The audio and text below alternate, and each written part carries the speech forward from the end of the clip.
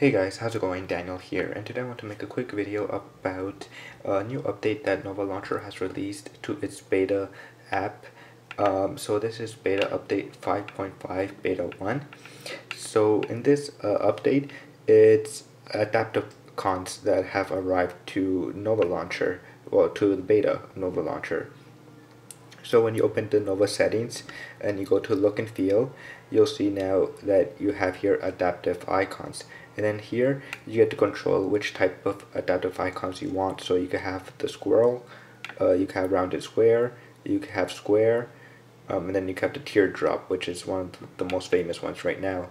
But I'm a fan right now of the squirrel one, squirrel, if I'm pronouncing that right. And then of course you have the choice here if you want to mask legacy icons as well.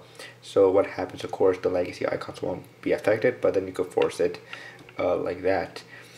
So yeah, you can now have adaptive icons if you're in the beta of Nova Launcher. So that means it will be coming pretty soon, I guess, to the main Nova Launcher app.